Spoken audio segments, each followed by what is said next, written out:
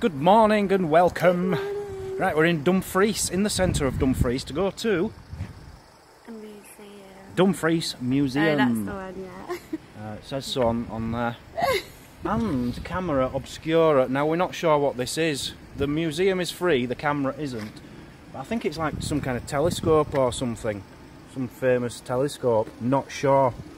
It opens at 10. It's 1 minute past 10. And we're ready.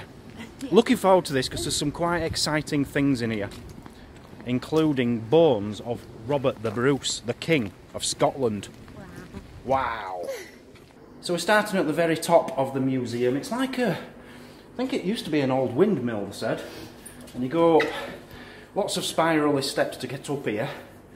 There's a school, a lot of children, school children at the bottom, so they've advised us to start at the top, which we're doing when we've got us breath back.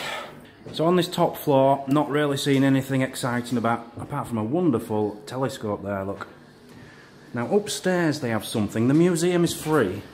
They have something upstairs called the camera obscura, and we're still not sure what it is.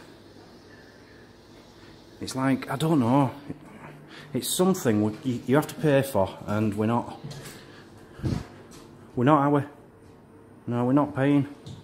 Because we don't know what it is. No, I don't know what it is. Like if we knew it had like bouncy castle as well up there, or slide or something, we'd go up, but we don't know. So that's what the place did look like. A little windmill there. And then the sails went off it, and some dude, this guy here, made it like this, like it is today, and put stuff in it. Are you happy now? Yeah, it's interesting. It is interesting. Now that's a hammer. Oh no, it's wood there. I'm desperately looking for a good hammer, but it has to have a wood handle and like a metal top. That's all wood. What is this, Mazzy just said? Now I'll show you it first so you guys can guess. But my guess is it's a drill. And you'd obviously have a drill bit on there, and you'd literally just pull that and it would turn it around and drill in. Number 13, Mazzy, have you found it? Yeah. What does it say? Glasgow reaction speed Reaction speed drill. Oh, we're right again. Do you know, my dad still has one of these in his shed. I know he's got one of these in his shed. We thought that were going to be something really special. It's a lovely old door. But it's just the door from a blacksmith's. And they used to put the name on it. As you can see, Forrest was his name. It's not just a door. If that door could talk, that'll tell you many a story. Yeah, but it can't talk, can it? It's never going to be able to talk. It's lovely. So this is a cross head off a cross stone from the 10th century. That is really old. We're talking like Viking days, I think. Hoddom Collegiate Church. Can someone please tell me what this word is all about? How do you pronounce it? What is it? Because we've been to a collegiate church and I've never ever heard of the word collegiate, and I've been to a lot of churches. That's old, isn't it? That's very old. That's 1,000 years old. Do you think this is real? Of course that's real. That's definitely real. I think we should just go straight downstairs, love. Yeah, the children are just having a little talk down there. This is just like blacksmithy things, but downstairs it says Sacred Stones. The Sacred Stones Room. Wow, wow. Are you impressed down there? Yeah. Wow. If you like stones, this is the place to come. I'm not going to go into too much detail, but you've got like grave markers in here from the 1400s, a grave mark from the 1100s, one with a sword on it there in the background, and this amazing thing. Not sure where that's from. They've got signs up here, but it doesn't really tell you which is which. We thought that were old upstairs, Mazzy. That was, I think, the 10th century, the one upstairs. Look at this. This is the 2nd century. How old does that make that? That makes that 1800 years, 1,800 years old. Wow. And it's from a Roman centurion. But he might not have been Roman. They reckon he could have been born in Germany or France. Wow. This again. Look at this. These are really old. Where have they got them from? That was a good spot, Mazzy. Well done. These, my friends, are suicide stones. Now these are from One Lochhead. You know, the highest village? Yeah. They're from there. Now, in the olden days, and believe it or not, up to just 50 years ago, they still did this. A lot of people who committed suicide weren't allowed to be buried in the churchyards. They'd bury them out of the way because they committed suicide and they shouldn't have done. God wouldn't have liked that. And these are two stones from the 1700s. From suicide victims. That is an amazing grave marker from 700 AD. I don't know much more about it. You can read about it if you want, but it's too many words for me. And then back here you've got some Celtic things. That's a Celtic head. That's a Celtic head with Roman influence apparently. Yeah, they're pretty good. And you've got a heart there. And that's used in the Douglas family, part of their emblem. So that will be, if you're a Douglas, if your last name's Douglas, that's something to do with you. And that is 600 years old. Have you found anything else exciting yet? I just like the heart. You do like the heart, yeah. I'm getting annoyed here. I'm getting the feeling I'm missing out. Hodham Collegiate Church. I need to go there, but it can't be in Dumfriesshire because I've not seen any signs for it. But there's a lot of fantastic graves and grave markers and things come from there. So yeah, loads more stones. Can't really be bothered showing you them all, but some of them are great, some of them are a bit... Look at that, that's a really bad sword, is that. Some of the designs on them are pretty amazing. Right, we're going to go upstairs now and probably get stuck with the kids. What does that say? Durisdia. I think that's a place. Got some traps here. A mouse trap. Never seen one like that before. And I've found loads of them in metal detecting. I love to find them and get them out of the ground. Mole catchers, mole traps. If you've got some hens and they're fighting, you want to get yourself some of these, some hens spectacles. You put them over the hen's eyes and it stops them fighting. Wow. So the first proper interesting part we've come to. Look, you've got some really old posse rings and things there. They're very nice. And then you've got two books there, and they're old. They're like, one of them's 1682 and the other's 1734. A bit mouldy, but very nice.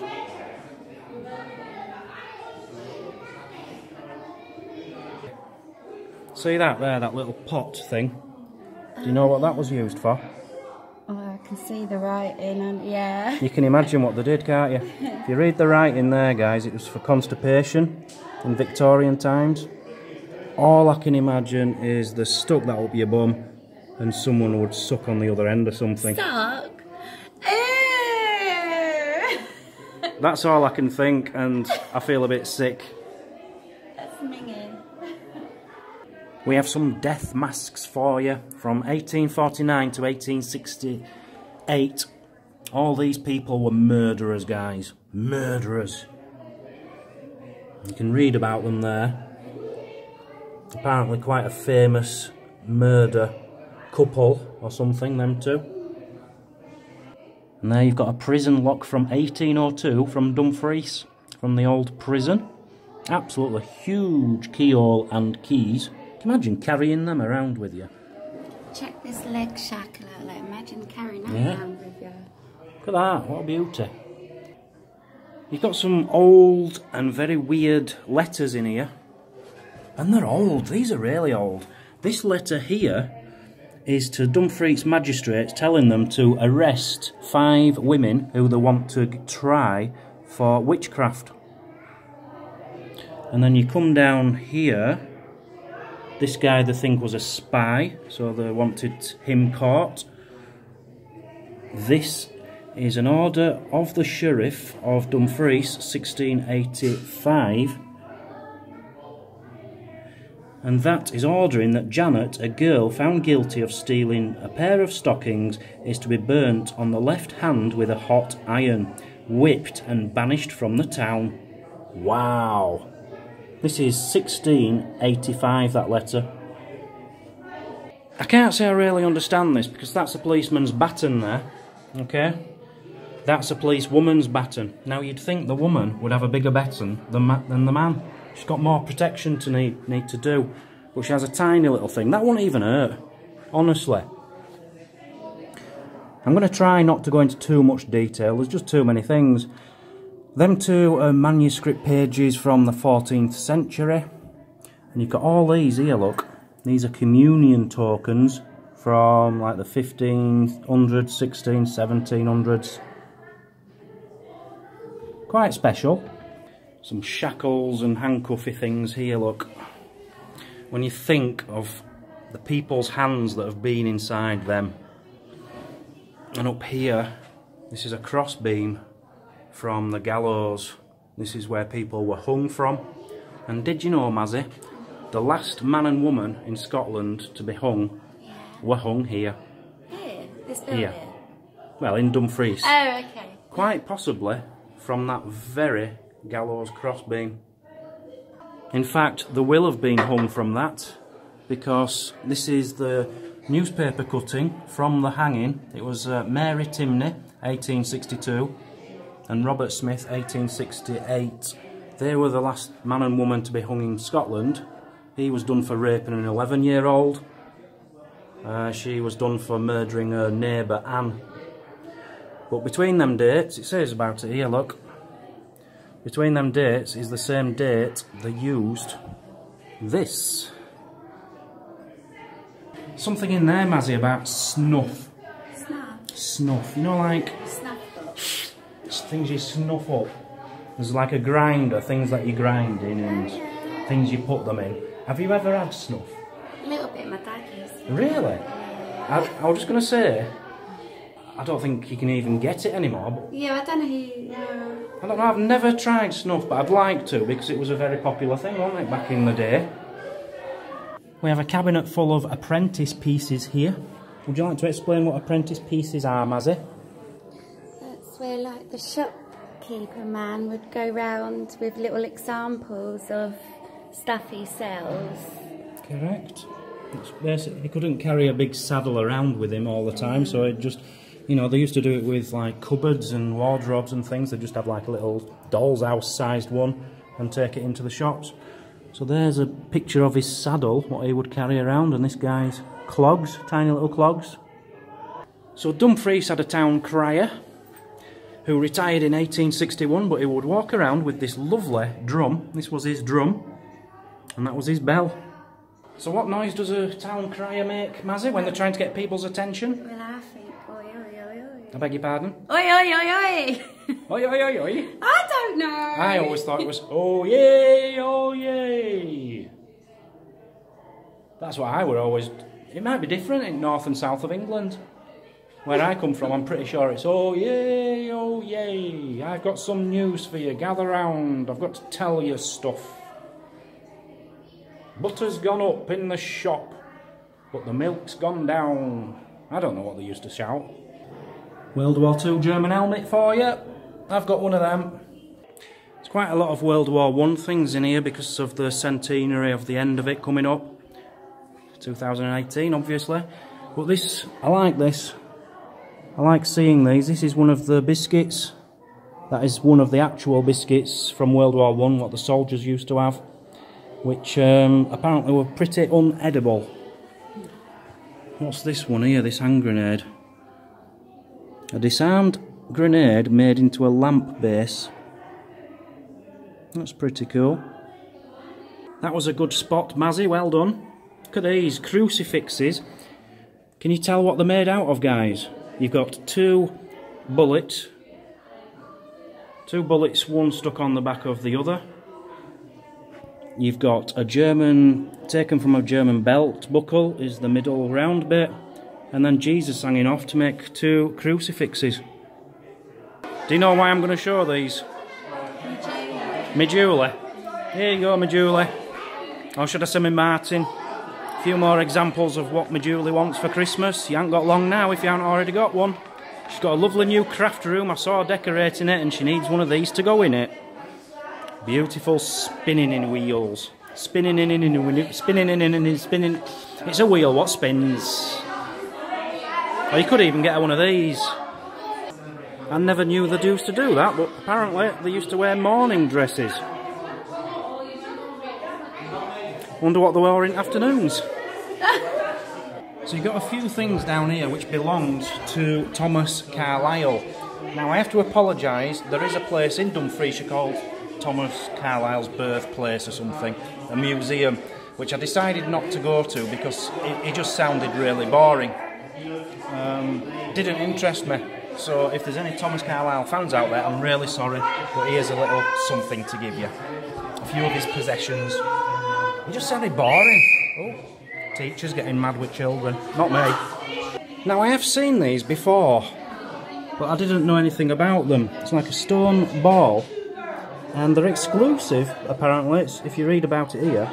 Pretty much exclusive to Scotland, and nobody knows what exactly they're used for.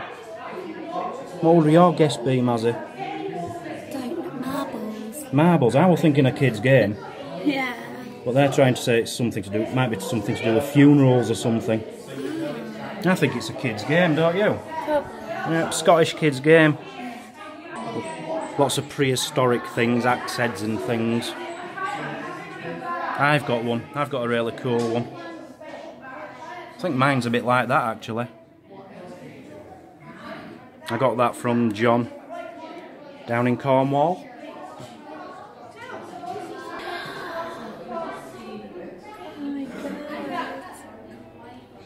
Minerals what light up in the dark. We do like them. Wonder if I can buy one. Wonder if what? I want to buy one. You want to buy one? Yeah. That's well good. I like the green one. Yeah. It's ultraviolet light that makes it glow, not glow in the dark. That's what I said.